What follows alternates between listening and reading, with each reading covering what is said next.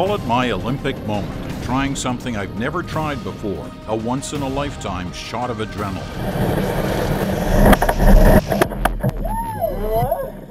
I was expecting a little bear hug on the way down. I didn't get one. But this is the routine, the reality for just about every single one of Canada's Winter Olympians. Taking risks to reap rewards. Going faster, pushing harder, all too often tempting fate. Remember, it was just 4 years ago, as Canada's own Winter Games were set to open, when Georgian luger Nodar Kumaratashvili careened off a very fast track and was killed.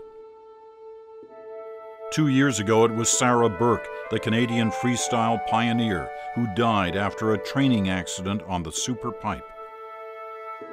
And weeks later, Nick Zoricic, the Canadian ski cross racer, was dead after crashing hard at a World Cup. So, when it comes to testing the boundaries of sport, how far is too far? A Canadian winter, all snow and ice, downward slopes and slick surfaces. Think about it. Nothing drives the human body faster than a winter sport. Take alpine skiing, the original extreme sport. 1967, the first ever World Cup, and the legendary Jean-Claude Killy won Austria's famed Hahnenkamm race with an average speed of just over 87 kilometers per hour. In 1980, Canada's Ken Reid won it with an average speed of just over 92. These days, ever propelled by innovation, skiers are flying up to 150 kilometers per hour or more down sections of some courses. Now, that's got to be a thrill, or something more daunting perhaps? On that question, there may be no better source than one of Canada's best alpine racers, Jan Hudek. Peter, great to see you. Yeah, good to see you. Let me start by getting a sense from you about how fast you're going when you're going down that hill. I mean, I can give you numbers. I mean, it ranges between 50, 60, 70, 80 km an hour to up to, actually last year we hit a record at 160 in Wengen. And, you know, to the average person, they don't even drive that fast in their car. No. But at 160, it's literally uncomfortable. Boy, how is it uncomfortable? Skiing is a dangerous sport. And no matter how confident you are, no matter how young and naive you are, there's always in the back of your mind, there's always the possibility of crashing. And I think the higher the speed is, I think the more you start thinking about it. And there it is, the risk. Although skiing very fast has earned Hudek big rewards, including trips to the top of the World Cup podium, there have been painful, career-threatening wipeouts too. Now that's got to take a toll. I'm often afraid. It's almost inevitable that a downhill ski racer will have a season-ending injury at some point in their career. But at the end of the day, all your ducks have to be in a row to even give yourself a chance to be on the podium, and fear is a huge part of it. It's not ignoring it, but it's, you know, embracing it in a way that you can translate into adrenaline. Because I guess that's what we'll never understand, is that acceptance of the fear factor, but you're, at the same time, you're pushing yourself to go faster. It is, and that's actually been one of my personal challenges over the years. I've had 7 knee surgeries. Each time I came back, it was more difficult to overcome that fear, to mentally really almost trick myself into, you almost have to trick yourself first to start believing again that you're safe or that you're okay. Not just okay, but ready to push the limits again and again. And that holds true for just about every winter sport. Consider speed skating, where record breakers average 50 kilometers per hour. Elite snowboarders can approach 60, and the sliding events, on the straightaways, an athlete head first on a skeleton can double that speed, easy. My fastest is 141 kilometers an hour. Mine is 142.7, so I guess I've edged Eric out a little bit. But every track in the world is a little different. So here in Calgary, we do just over 120.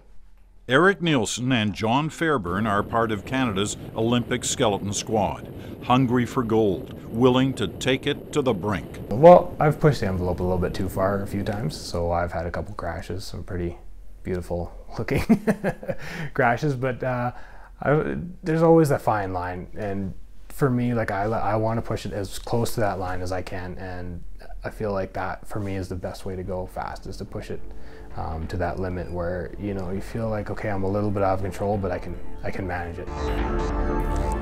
Out of control? Really? We want to go fast. We're the athletes, we want to try and push those boundaries. But at the end of the day, we want to go home to our families and life beyond sport too. So yeah, it's all about that balance. Balance.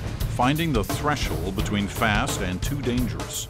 And as audiences the world over get set to tune in, delivering the drama of sport without going over the edge. Which is why I came here. Tell me something about what is going to be happening. To Calgary's one-time Olympic bobsled course, still home to World Cups and Olympic bobsledders in training. Perfect. Elite athletes you'll see in Sochi, like Chris Spring, Jesse Lumsden, and Heather Moyes. There's no turning back. My teachers in this lesson on limits. And it's about as authentic as you can get. Exhilarating. Sobering. Everything you said is exactly true. You have no sense of the speed you're going to encounter when you've never done this before. No, you don't. I mean, it is so fast. Certainly unlike anything I've experienced before. And I've been in F-18s, fighters and stuff. It's got those beat. Oh yeah, that's awesome. And how would you describe it to somebody else who's never done it? Well, I think that it's the speed, it's the up and down. Violent up and then down. Is there a rush every time? Every time. There is, every time. Yeah. Every single time. Every time we cross through the finish line, there is an absolute rush. So at our fastest speed, how fast would we have been going at the fastest moment? Probably 125 kilometers an hour. I'd say so. How much control have you got over the machine at that kind of speed? I have a lot of control under pressure. So when we're in a corner and we're experiencing those G-forces that you felt, then I have quite a lot of control and I can put the sled where I want it to go. Right. But definitely on it, if you're going down a straightaway where there's zero pressure, downward pressure on the sled, then it's very difficult to move the sled on the straightaway without it breaking into a skid. So whatever you get coming out of a corner is what you get going into the next one. You had a bad crash. I did, yeah. What do you remember about it? I remember everything actually. The sounds, the smells, the voices, the guys moaning in the background, visions. I remember it all. So I see it every day, whether I'm on the track or off the track. Photos of the crash aftermath are startling. It was January 2012. Spring was piloting a four-man sled at a World Cup in Germany when in the final corners, disaster. The track and bobsled were left a shattered mess, and Spring in hospital for 8 days. And what is the impact of having gone through that experience? How does it change the way you race? You know what? I gave bobsleigh a lot of respect before I crashed. Well, this particular crash, and I give it the same amount of respect afterwards. And it's just a constant reminder that this sport is dangerous, and the bad things can happen. So it keeps me sharp, and I feel like it's my little aid to help me be a better driver now. So I'm using it as a positive instead of a negative, and it's been working since. Brakeman Heather Moyes has had her share of challenges since becoming Olympic champion in 2010, pushing limits that come with time, not just speed. You can see you've actually injured this a lot. At 35, she's almost a decade older than the average female Winter Olympian. Injuries and surgery meant she could barely walk last bobsled season, let alone dream of repeating gold in Sochi. But as these Olympics approached, Moyes was back. Disciplined training, and therapy, making her stronger than ever. I really surprised myself that I pushed in the ice house. I pushed the fastest time that I've ever pushed in the air, ever. Heather, you had to really push your body to get back ready for this. And, you know, we're all getting older. So you're always pushing your body. Yes, it's always had to be this challenge that I have to prove to myself that can I do it? Like, can I do what people think is impossible? I'm coming back to a sport where I know that I would be able to come back to being somewhat athletic, but to come back to a sport where we're talking about hundredths of a second, you just have no idea. It's an invasive hip surgery, and so it was kind of like, well, we'll see what I can do. And what Olympians can do, how far they can take the training, has become dependent on equipment, technology too. Simple example, the skate. The boot of a standard figure skate is about 30% lighter than it was 20 years ago, meaning less fatigue for the skater and bigger jumps. And clap skates, standard for long track speed skaters now, but when they first really caught on at the Nagano Olympics, a slew of records was broken. Then there's all that slick sportswear. Refining happens constantly. In fact, just weeks ago, wind tunnel tests determined the most aerodynamic combination of fabrics for Canada's speed skating team. Less drag on those suits, faster skaters in Sochi. I think we have been able to make a difference, specifically in bringing athletes that maybe would be, helping athletes would be like top 10 and bringing up to the podium. The National Research Council's Guy LaRose has been working with Olympians since before the Turin Games, using science to make them speedier. But for him, there is a limit. I would think that the athletes could actually at some point refuse to go in a run because it looks too dangerous. It could happen. Like Buddy Miller actually said, like, this is not a circus. We're not here to kill ourselves, we're here to compete. The athletes will realize that maybe when I choose my equipment, I will choose an equipment maybe that is not the faster, but at least the safest. When we come back, how Sochi could put the brakes on speed. Companies and nations will do whatever it takes to win at the end of the day. In the past, helmets were actually... In a corner of Jan Hudek's living room, you see evidence of rewards, but these days you also see evidence of mitigating risk. Recent rule changes in Alpine have meant skiers can wear protection under their suits for their backs, their legs, and something else is coming. Hudek has been among a select group testing a new airbag system that fits under the suit and would inflate behind the neck. Will they have these for Sochi or no? I know they're pushing really hard and they wanted to have it ready for Sochi. But I know we're close, and it's definitely a step in the right direction because, you know, neck injuries, head injuries and things like that are rampant.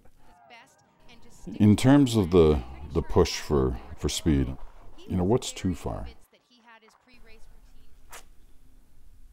I'm not sure where that line is. That's the problem. I think the line might be too great. Hudek points to the dilemma, for example with skis, how for years a technically faster ski wasn't necessarily better.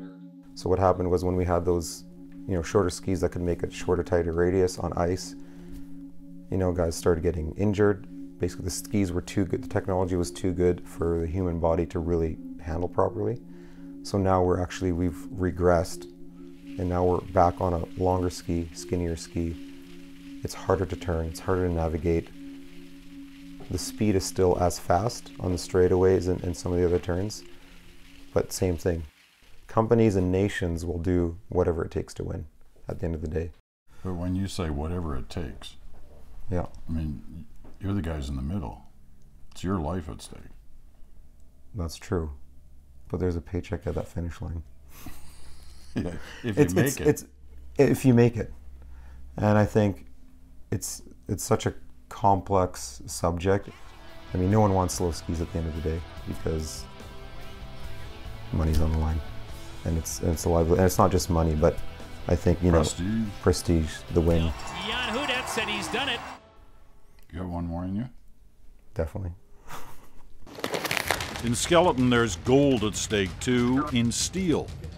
Eric Nielsen and John Fairburn know it's the chemical makeup of the steel sled and the grooves on the steel runners that can make all the difference in speed, control, and ultimately victory.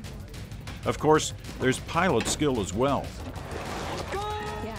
Likely never more so than in Sochi. Sochi's a really unique track in the world. It's got a couple uphill sections that most of the tracks don't have.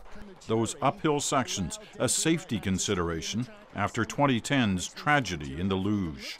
I think they were put in there just to slow it down a little bit, because I think if they would have kept it downhill, we'd be going pretty fast. Pretty fast. That really is, though, how bobsledders Chris Spring, Jesse Lumsden, and Heather Moyes want to be going in the days ahead. Hurtling down the Sochi track, navigating the risks, aiming for the biggest rewards. Thanks to these Olympians, I get it. Well, sort of. I had no I knew it was going to be fast, but I had no concept of it was I think people, they suddenly are just astounded by, oh my gosh, it's so steep, and the corners are not just corners, they're like straight up walls where you're going sideways. And it took me years until I could get down this track without clanging and banging down the walls. As a driver, we're always striving for that perfect run, and let me tell you, out of the 100, or about 1,020 runs that I've done in my career, I've not once got to the bottom and been absolutely 100% satisfied with my run. So February, I'm going to put down 8 solid runs and walk away a happy man. Listen, good luck. Thank you very much. I'm sure it'll be great. Yeah, it was Just great. Remember all the things I taught you. Yes, yeah, exactly. Scream loud on the way down the track. Thank you very much. Safe. Thank you very much.